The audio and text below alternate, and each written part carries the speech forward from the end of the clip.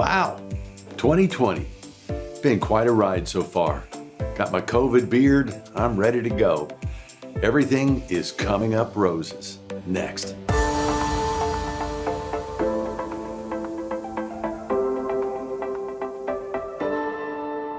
Hi, this is Daryl, once again on cLife TV, and I appreciate you being here today. Today's reading is from Everything is Coming Up Roses. Wrote this last year and posted on Facebook and stuff, and I thought today might be the day to do it. So first of all, we're right here in June. I'm doing this, and I live in North Carolina, and I have a coat on and long pants because it's June 16th, I think I'm taping this, and it was like 58 degrees, and you're like, okay, 2020 keeps on coming. Maybe, I think the murder hornets, I think they're gone. I think we got that. We got the, the COVID-19, we got the riots and the protesters. I mean, we had all kinds of fun, but everything is coming up roses. This is just what the world's gonna do. Birth pangs, the world's gonna go crazy, the world's gonna be nuts, it always has. Anytime you get into the mob, anytime you get into the group, it's going to be fun. Anyway, let's move forward. I just needed to document I could actually grow facial hair. I know it's not pretty, but it is something. And so today, again, this passage, Everything is Coming Up Roses, is from 2 Samuel chapter 6, verse 11. This is from the NASBS, which is not the New King James Version or the King James Version, but it's a version. Let's just say that. Okay, 2 Samuel chapter 6, verse 11 through 12. Thus the ark of the Lord remained in the house of Obed-Edom the Gittite 3 months, and the Lord blessed Obed-Edom and all his household. Wow. The Lord blessed Obed-Edom and all his household.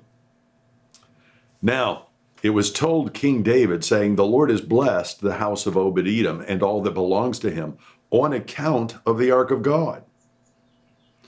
David, when he heard that, he went and brought up the ark of God from the house of Obed-Edom into the city of David with gladness. Amazing. David had put it there in the first place, the ark, into the house of Obed-Edom after Uzzah, when they were bringing the ark back from a city where it had been for 20 years. But he was bringing it to Jerusalem to be in this place, or in his tabernacle that he had prepared for it. And it was, Uzzah reached out and touched it, and God struck the guy dead. And so, so that happened in your Sunday morning service. You'd be a little discouraged maybe, and you may go, you know what? Wednesday night service is off. And that's kind of what David did. You know what? Put the ark over here. That guy's a Levite. Put it in his house. Just leave it here. I got to go talk to God. And David was scared. I mean, he truly was terrified. Anyway, once he saw the blessing, it was amazing. He was going like, wait a minute, maybe God hasn't abandoned us. So why was Obed-Edom blessed when they brought the ark into his house? What did he do, or what had he done to deserve it? The answer in biblical terms, in doctrinal terms, is nothing. He did nothing. He did zilch, zero, naught, zippo, nothing. He just was there, showed up on his doorstep. Yeah, come on in. The kids and his men showed up and dropped the ark of God off in the guy's living room, and then just left and said, look, we'll get back to you. Gotta go. See ya. By the way, don't touch that. I'm old enough to remember MC Hammer, yes. Don't touch that. Dun, dun, dun, dun, dun, dun, dun. Anyway, never mind. So why was he blessed? Let's get on to it. All I know is that God does love to bless and increase people. For God so loved the world that he gave his only begotten Son, that whosoever believeth in him should not perish but have everlasting life. That's kind of a blessing, to be dead in your sin and trespasses. and then to be alive because of what Christ did, that's a blessing. The Bible is filled with blessing and increase from top to bottom and all the way up to the cross of Jesus Christ. The blessing of God being made flesh and being ripped apart on the tree for us all. That was the blessing of God. Him being ripped apart, his blood being spilled, was the blessing of God on us. So why was Obed-Edom specifically blessed? And why was Jesus the blessing of God sent to the world? Well, I believe that most people can quote what I just read. For God so loved the world that he gave. That is why Obed-Edom was blessed. Because God loves to bless. God so loved the world. God loved Obed-Edom. It didn't matter where he went. The presence of the Lord brings blessing. What is it? Proverbs chapter 10, verse 22. The blessing of the Lord makes rich and he adds no trouble to it. The blessing of the Lord makes rich and he adds no sorrow or toil with it. It's hard for many believers to preach that or to even believe that because they've been preached so long that if you're not suffering, you're doing it wrong. And I'm going, well, dude, you don't need any help from God to suffer in this world. You're surrounded by crazy people. I mean, yeah, we're crazy, but they're a whole different level of crazy. Once the report had come back to David about Obed-Edom, that he was being blessed, and his entire household, not just him, they were being blessed, he went and brought God's presence back to Jerusalem. Imagine what kind of blessing it must have been to reach all the way back to Jerusalem and the notice of the king. Everything Obed-Edom had or did was blessed, including his entire family. Even the no good, loafing uncle over there that sits on his porch watching TV. When David heard the report of that blessing, he was reminded of God's kindness and love and his abundant mercies and grace. And he raced back to Obed-Edom's place and brought the ark back to Jerusalem. A bittersweet day for Obed-Edom, to be sure, but a glorious, glorious day for all of Israel. The ark of God was where the Lord chose to dwell. He did not dwell in the ark. His presence dwelt on the mercy seat on top of the ark, above the ark. That is where all of his dealings with men would come from, the place of mercy, grace, forgiveness. To this day, he was between the cherubim and over that mercy seat. But now we know that that was fulfilled and his mercy was poured out to the whole world at the cross of Christ Jesus and his son. Inside of the ark, at that time, the tablet with the 10 Commandments was in it, and the people had failed to keep it over and over, and God had forgiven them. The 10 Commandments. Still, don't break these or you're going to have bad times, but he kept forgiving them. A jar of manna was also there at some time, maybe it was there then, from when the people had complained to God and God supplied. And the rod of Aaron that budded in the holy place overnight, when Korah and many of his other leaders had rebelled and revolted against God's chosen priests, that was also there. 3 things that were the failings or sins or shortcomings of the children of Israel. The 10 Commandments, they couldn't keep it. They did. I mean, they went after other gods. They broke it. They couldn't keep it. That ark or that tablet is it was broken the first time. Remember when he brought it down the first time from the mountain? Moses threw it and broke it before he got to the camp. And so the second thing that God wrote out on the tablets Moses brought up, that ended up in the ark. The shortcomings of Israel under the mercy seat. And then there's the manna. When the children of Israel were going like, what is it? And they just kind of like, but we want meat. They just kind of despised or didn't like what God had given them. And so it was counted there also as a failure. He brought bread from heaven and they weren't satisfied. And that was put in the ark under the mercy seat.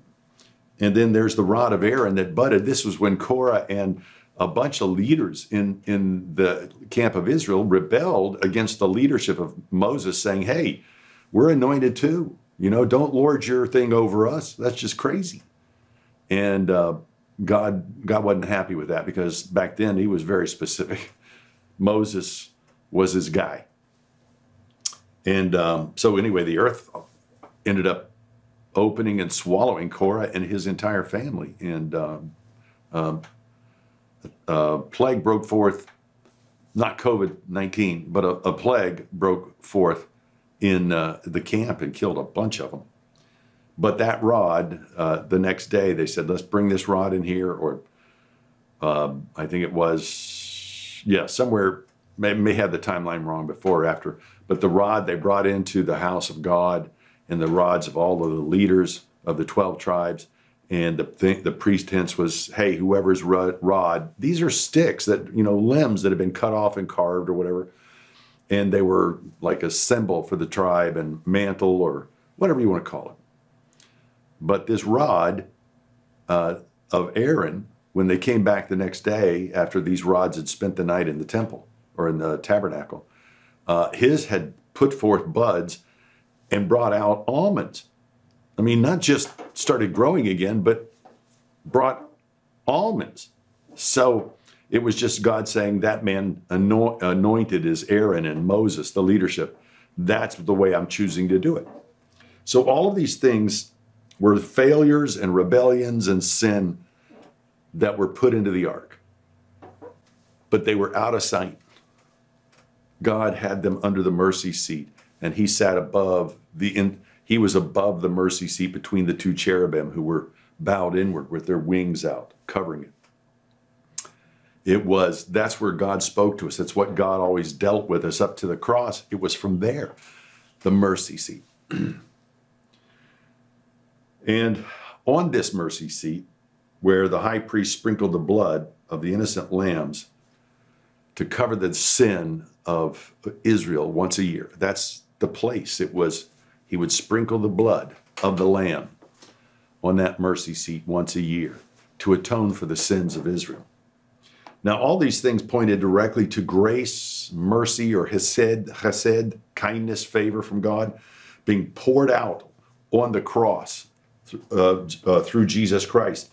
His blood then being sprinkled once for all time, for all men, to wipe away, not cover, as it did in the Old Testament, not cover sin, but in the very heavenlies before God, in the heavenly places, he took his blood and sprinkled it on the heavenly place, the heavenly throne, and said, paid for, Father, by the blood of your Son, Jesus.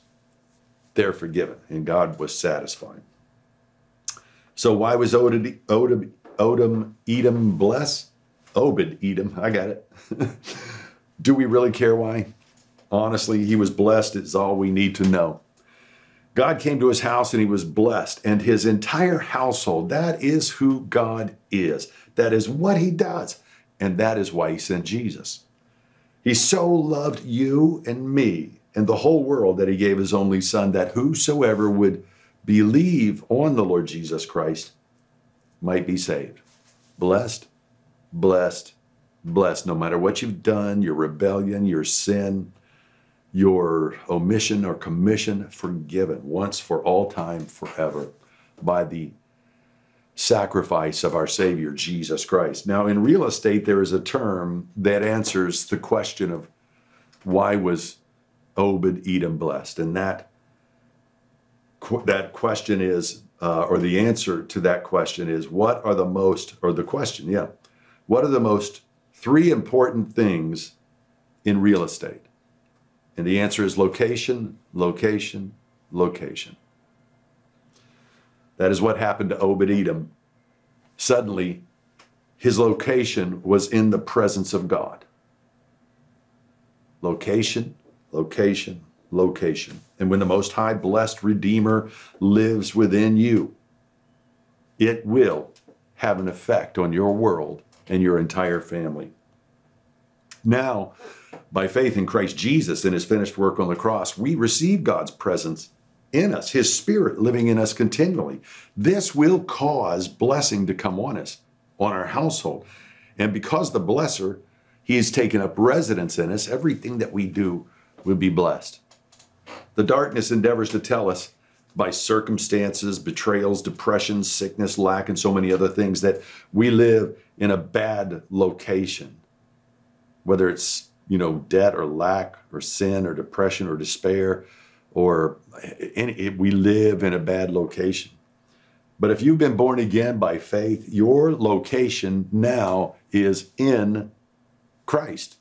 You are located in Christ. And sin, sickness, disease, and lack no longer have access to your neighborhood. The darkness, Satan, the accuser, is a liar, and his pants will indeed soon be on fire. Believe again. Breathe again. Hope again. The view from our permanent location in Christ Jesus, in Him, is beautiful. Everything is coming up roses.